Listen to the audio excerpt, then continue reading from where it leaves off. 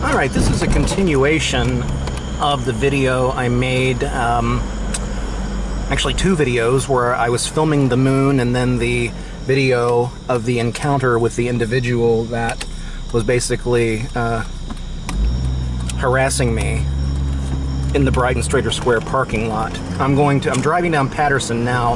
I'm tracing my track. This is what I was doing that led to that confrontation, as silly as it may sound. Traveling down Patterson now.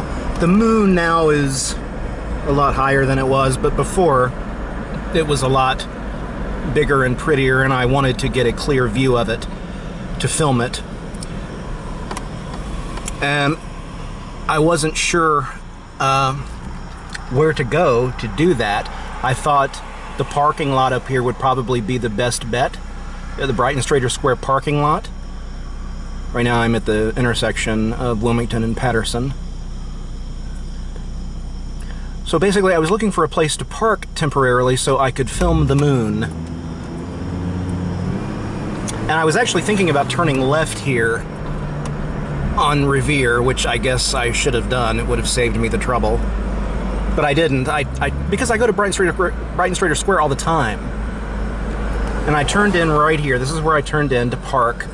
And as you can see, there's a car right there, abandoned, that's been sitting there.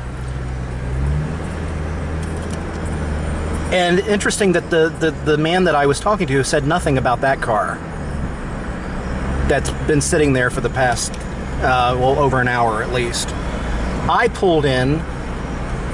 I wasn't even there for 5 minutes, and this gentleman comes up to me, or actually, I wish I would have started filming earlier. I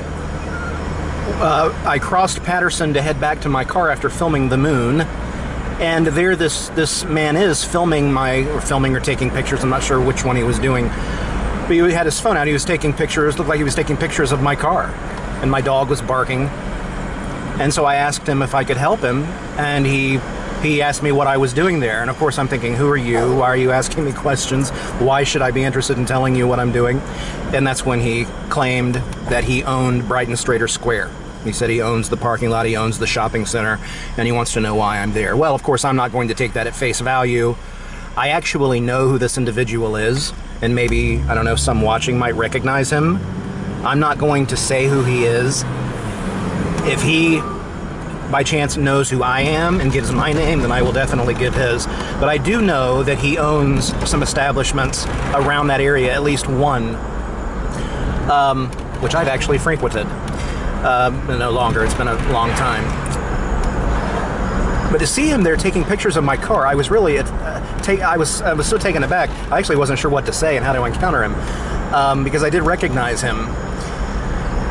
And then he claims that he owns the entire shopping center, which would be news to me. But even let's say that he does, which like I said, I just don't buy anybody claiming that they own anything. But even if he did own it, it's just very strange that he would take the time to encounter somebody like that had just pulled in as really a kind of pit stop. Which is what I was doing, to take pictures of nature, and then that encounter ensued. So anyway, I wanted to provide this by way of what happened in what preceded that encounter. And right now I'm just basically heading down Patterson toward Woodman. Lovely night here in Dayton, Ohio, in the Gem City. Unfortunately, the Gem City is oftentimes inhabited by very petty people. Such is life, I suppose.